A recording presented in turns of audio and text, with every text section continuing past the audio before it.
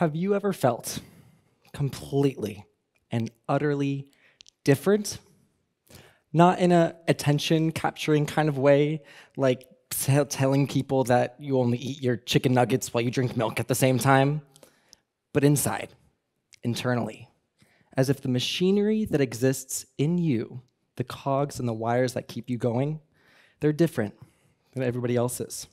As if everything in you turns counterclockwise, while for everybody else, it goes the opposite direction.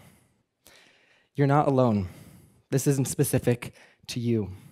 Because within us all, we crave something called community, a system of relationships that builds us up, that gives us a safe environment, something stable, comfortable, secure, to take risks, to realize our potential, and to also be challenged, but to be taken care of at the same time.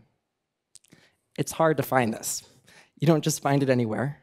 And some of us can spend our entire lives trying to find the people that make us truly feel connected, who we identify with, and who can remove that empty space inside of you that can sometimes feel like you're not in a place of belonging. Again, you're not alone with this. And I think one of the key aspects of feeling it is when you feel as if the people around you, whether they're your family, your peers, or your colleagues, you don't feel as if they have the same values or beliefs. They have different backgrounds. That one piece of thread that would connect you with them doesn't occur. Throughout our lives, we're going to transition through these intervals because we don't all just stay in the same place. So even if right now you feel a bit comfortable with who you are and the people you're around, whether it's moving to a new job, moving to a new country, or transitioning to a new school, you're going to be in a new environment. And with that, you're going to find yourself looking for a new community. I know a thing or two about trying to face the mystery, the unknown, and the challenge of finding people to be one with. Because if you keep that feeling of adversity in you, you can feel as if you're never going to progress, things are never going to get better, and you're always going to be kept where you are. But I'm getting off track. My name's Joey, and I grew up on a sailboat. When I was 6 years old, my parents decided to move and live on the sailboat with me and my sister at the time, just for 1 year. I grew up and was born in the United States, and they had felt as if their careers, their 9-to-5s, had kept them away from their children. In addition to the fact that being parents and having responsibilities meant they couldn't find the challenges or seek the risks that would help them grow as their own individuals. So as a 6-year-old, I lived on this catamaran with my family, and, that tan, I miss it dearly.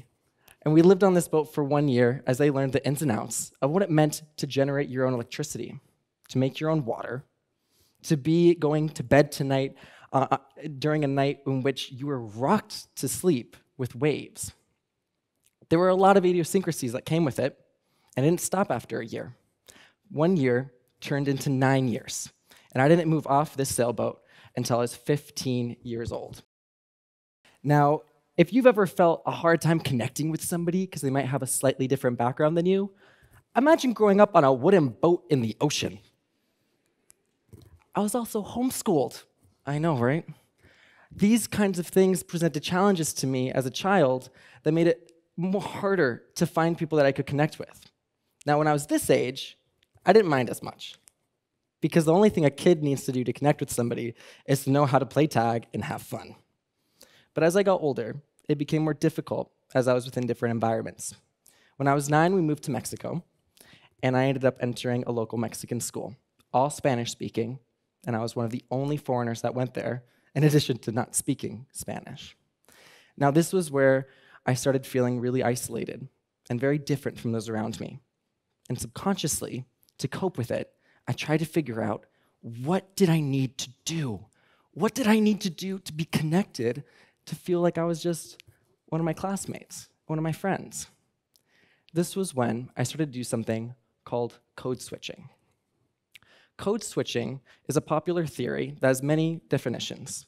But for me, and the way that I'm going to talk about it today in this talk, it's a way in which, when you're entering a new environment, whether it's a new culture within a larger country or within a micro environment, like a new job, workplace, or school scenario, where you feel like you need to abandon some of your own behaviors, your natural backgrounds and mannerisms, in order to adapt and assimilate and be synonymous with those around you, because you want them to like you.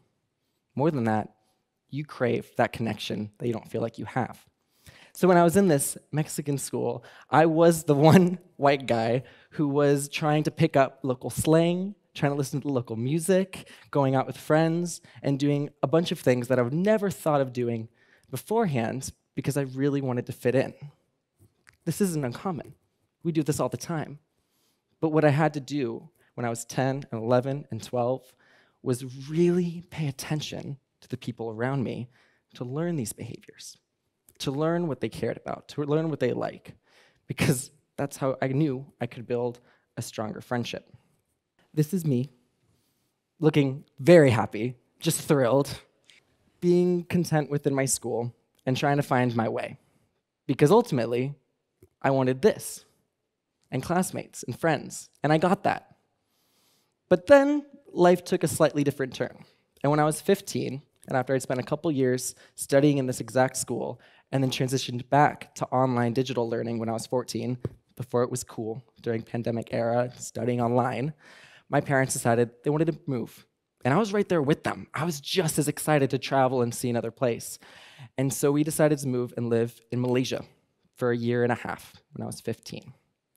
Now, I had lived in Mexico for 6 years. I was super comfortable. I was having fun. I knew my friends. I knew the language. I knew all the cool hangouts. I was a vibe. But moving to Malaysia was a different experience because I wasn't going and entering a new school system. I was going and continuing to homeschool while being that one guy who showed up outside of a high school to do extracurriculars when there was free time. Now imagine you're 15 and you've been going to the same school for 5 years, and then suddenly when school's over and you're gonna go play basketball, some random dude walks in. And he's just like, hey, can I play with you? There's some challenges. I wasn't fitting in. I wasn't just hanging out with everybody. And in addition to this, I was in, yet again, a country and a microculture in which I very visibly and superficially looked incredibly different than the people around me. This was where I had to go into overdrive. It wasn't about making friends anymore, but I needed to analyze the behaviors and the people around me just so that I could understand what was going on. Melting pot of religions, of cultures, of nationalities from all over Southeast Asia, and then I'm just kind of there in the middle, looking back and forth and trying and hoping desperately that nobody was going to catch on that I was not meant to be there. All of this changed when, towards the end of my time in Malaysia, my parents decided to move back to the house that my dad grew up in Massachusetts, United States, where I'd end 3 years of digital learning to enter a local public high school in the middle of nowhere, Massachusetts. Now, this was the moment that I thought I had been waiting for my whole life. Because I watched American TV when I was growing up. I knew what high schools were like. I knew that there were cool cliques that you had to join, that you had to fit into. I knew that there was a rec room and a gym and a cafeteria, things that I hadn't genuinely experienced before. And on top of that, I figured, I sound American. I'm going to be able to fit just in. Nobody's going to question me. And I'm just going to be able to find my own community right here and be one with them. So I moved to Massachusetts. I started studying. I started going to school. I became the lead actor in a play. I joined the cross-country team. I started dating. I grew a group of friends. When people asked me where I'd moved from as the new kid in a class of 150 kids who'd known each other since they were 5, I said I was from Virginia because that's where I was born. And technically, I wasn't lying. Eventually, they caught on. They found out, because I may have not been exactly the same as them when I was there. And all of a sudden, I was accepted. I had no problems. I had no issues integrating, at least not with them. The issue was with me, because when I had finally graduated, I realized that this wasn't the place I was meant to stay. Because the things that I'd been noticing and the differences that had made me feel so different and the behaviors I had tried so desperately to study so that I could understand them and understand how people could work so I could be one with them, it wasn't me. It wasn't who I was. The values I have, the beliefs I have, who I want to be in the next 5, 10, or 15 years, it wasn't going to be defined by the people around me. I needed to make my own path for my own and be friends or find connections being that person, not trying to be somebody else. At this time, I'd been code switching, as in really focusing on other people's behaviors to better understand them for a really long time, until I was 17, at least 5 to 6 years, subconsciously and then a little bit more on purpose as I got older. So when I decided to move to Prague and study at a local international university here, over 3 years, I found myself using this not as a tool to survive, but a tool to build myself up and the people around me. The focus and the attention that I had learned to give to other people for my own benefit could also benefit them. Because in international communities, in an ever-globalizing world, it's more important than ever to know how to empathize and understand those around you. And so I was no longer trying to fit in with a community, but I was making a community of my own. This is where I'm going to say a few things that I hope resonate with you.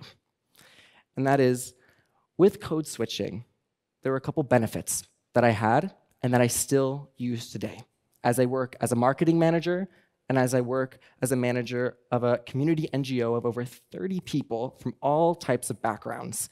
I find myself needing to switch and understand people consistently and to make sure I'm building relationships and empowering them to make my own community on the terms that I prefer it. To practice it, embracing globalization with comfort and ease is one of the key factors, and it's something that everybody here today and around the world is going to be facing more rapidly. You're not going to be able to have the same sedentary stability that maybe you've been able to achieve now for the rest of your life. You need to be prepared for changes and for many different people along the way. It helps you diminish just how intimidating your personal challenges are. This isn't a new concept. It's about gaining perspective, because sometimes you feel like you're standing in front of a huge mountain, and how the heck are you going to climb it? But then, when you spend some time listening and looking to other people's stories and their own challenges, you gain a better understanding that they've got a mountain just as high. And within a community and within people that you can understand and relate to, it helps you climb your own a lot easier. Ultimately, empowering yourself as somebody who's not alone, as somebody whose internal machinery, yes, might run a little bit differently, but that doesn't define you. It doesn't make you different in a bad way to others. Rather, being different is less unique. It might be the least unique thing about anybody, because it's the one thing that we share and that we can use to bond together. So how do you do it? How do you code switch? And as I tell my own stories of living on a sailboat and traveling around and trying to fit in everywhere, I hope that you can skip some of these steps and practice it in your day-to-day life today, tomorrow, in the next 5 years, and become good on your own at building your own community. To do it, you need to listen to another person's story as if it were your own. Put yourself in their shoes. It's vital. If you start listening to other problems as theirs, one day, you're going to face a similar challenge, and you're going to wish you had listened. You're going to wish you had been there.